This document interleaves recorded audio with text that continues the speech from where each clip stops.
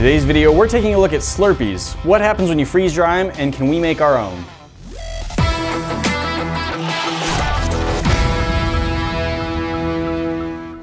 Slurpees, Slushies, whatever you want to call them. These are from 7-Eleven, so I think they are the actual Slurpee brand. If you're not familiar, soda is taken and put in a machine and frozen while it's stirred, and you end up with a light, fluffy...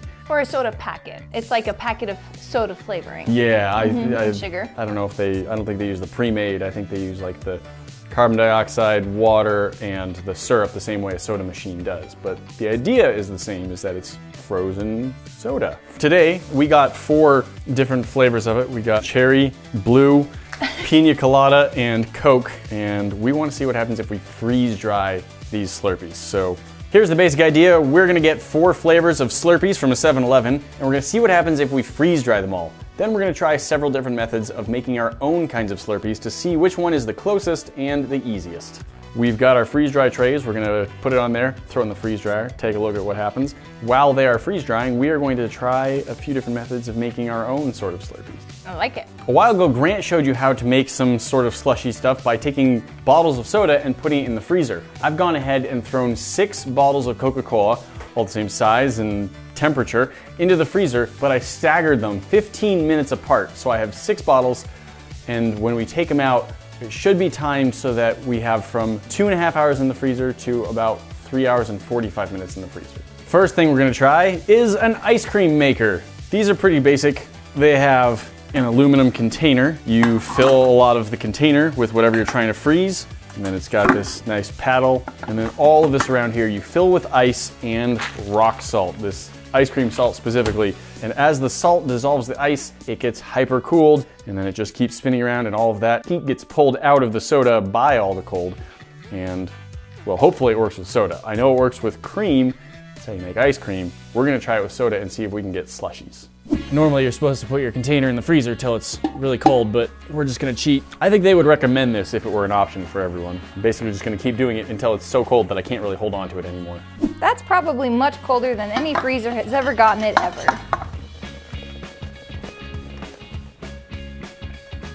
This little thingy that makes the whole thing turn. But first we need salt and we need ice. Yeah. Now, are we supposed to be layering the salt or anything? Yes, okay. So that's why it was about 6 cups to start. Okay. These giant chunks are really throwing off my groove.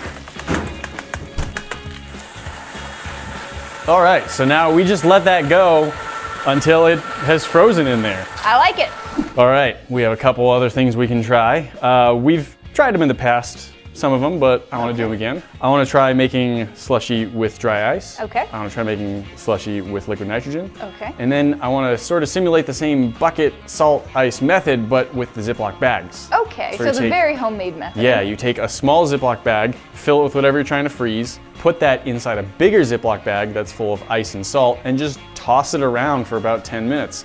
And it's supposed to work pretty well as well. So I know we've done it with ice cream. I don't remember if we've ever done it with soda to make like a Slurpee. I've never seen anybody do it with soda. I think we should try it. I think I will try the liquid nitrogen using some Dr. Pepper. I'm gonna take it a step farther. It's not gonna quite be a pure Slurpee. I wanna try mixing some whipped cream in with it so we get like sort of a creamy Slurpee. Sure. The cream and the Dr. Pepper are a little separated at the moment. We'll see if that continues as it freezes and stirs.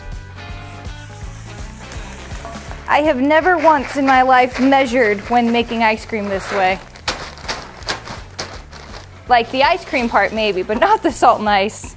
I feel like you're mad scientisting to my little house on the prairie. It's not fair. It's really hard to see what I'm doing, honestly. It just stays so full of vapor that I don't really know where I'm at. Look at this. Look at this. Very close to a Slurpee consistency. You have made a slushie. Pretty good. This is complete. My Dr. Pepper whipped cream slushy. Your what? Slurpee, slushy, mushy. Mushy. You're mushy. This is, yes, it's called a mushy when you combine Dr. Pepper and cream, I decided, and when you use liquid nitrogen to make it. I wish we could have all of them finish at the same time to compare. That's not gonna happen. This went way faster. That one's gonna take some amount of time. I'm gonna try a dry ice one. I don't know how long the one in the canister is gonna take. I'm gonna try that one though, because it sounds delicious. a light creaminess. It's a mush. Liquid nitrogen was a success. Now we're going to do dry ice. I'm going to be using this strawberry, and as a backup, I have some cherry syrup that's meant for snow cones. To make it a little stronger? Yeah, in case the flavor isn't quite strong enough. But I'm not putting any cream in this one, so it might be fine.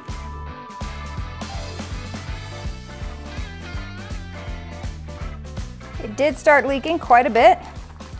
Hopefully we only had soda go out and not salt water go in. I can only hope. Now it is much more liquidy than yours, but it does look like a semi-melted It does. slushy. And I do think they add a little bit more sugar when they make these. Just like a higher syrup concentration than regular soda. Now that took 3 times the amount of time it took him to make one with liquid nitrogen. No one's surprised. It's really easy to get your hands on ice in most places. It's really hard to get your hands on liquid nitrogen in some places.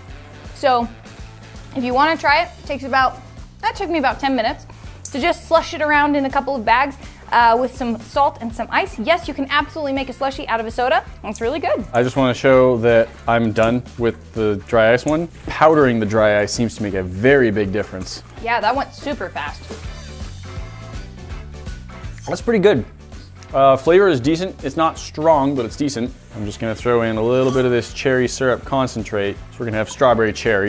I'm gonna add some to the squirt too. I've also added some dry ice. Now that we know the consistency that made, I'm just gonna mix it up a little.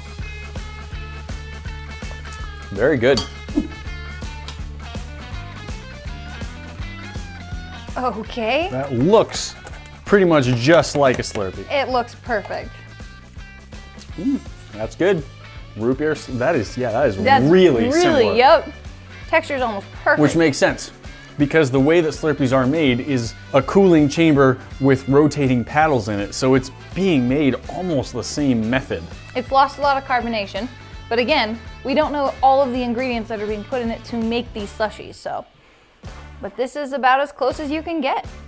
I do think, again, that they are using a slightly higher concentration of the soda flavoring. More syrup or more sugar, or more both. This works really well. This is like the $30 version of an ice cream maker. And of course you can make ice cream in it, so that's another bonus. Yep. Our Slurpees have finished freeze drying.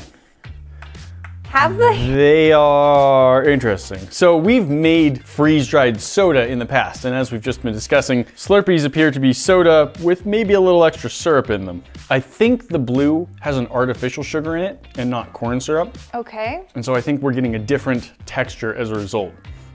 It didn't turn into the hard goo. It actually is still a little bit runny. Yeah. Slow, like it's a syrup, but the rest of them have solidified beyond the point of syrup. Okay, so looking at the results of this is interesting because 3 of them appear to have already frozen despite still being pressured. And not being in the order of times, Yeah. you know, smallest to largest amount. This is in there the longest. It is not at this point frozen. So let's just start with the least amount of time in there. All right. Carefully open, pour, see if it does the thing. So 10:45, this has been in for 2.5 hours. Oh! And we are getting some slush. Apparently, our freezer is quite cold at the moment. Originally, when Grant showed making these, he said 3 hours and 15 minutes for his freezer. I guess this freezer is different. It's also not freezing the way this one did, with more time in there. But when I give it a shake... It's still not freezing though. Oh, a little bit. Shaken with less pressure in it, it did start to freeze somewhat. A little bit. So I think what we're learning is there's some inconsistency that can happen. Frankly, I'm just going to assume that the freezer we are using does not perfectly evenly cool everything. I feel like this side was closer to the cold air than this side was because we had nothing like a linear progression in how well things worked. And I thought everything was even pressure, even volume, because they were all unopened. They were all refrigerated, but not frozen before they went in. And I was very careful. I just added one every 15 minutes. I thought we would get like no slush to slush, or no slush to slush in the middle, and then too cold, like it was frozen or something. You know, if you're doing this in your freezer, I would say you definitely have to figure out your freezer, where you're putting the bottle and how long you're putting the bottle in. Slurpees, you can definitely make some at home. Homemade ice cream maker works wonderfully if you have access to dry ice. That works very well if you break the dry ice up. Just be very aware. You do not want to eat it with the dry ice in it. If it's in your mouth, you could freezer burn or even frostbite bits of your mouth. It will freeze bits of flesh. It will hurt. If you were to swallow it, it could be like hospitalization level of damage. So if you're using the dry ice, just make sure that it's completely all stopped. There's no bubbling, no hissing. Probably every spoonful even, you'd want to just double check, like, anything in there? No, I'm good. All right, good. If you have liquid nitrogen, that works great. It's less common to have liquid nitrogen. If you don't have any of these things and all you've got are some plastic bags and some ice and some salt, you're still good to go. It works. Yep. I've done it with ice cream before too. It's pretty good stuff. Guys, that's it for today, but we've always got cool stuff coming out. Hit the button right there to subscribe to the channel so you don't miss one of these videos, and we'll see you in the next one. Talk to you then.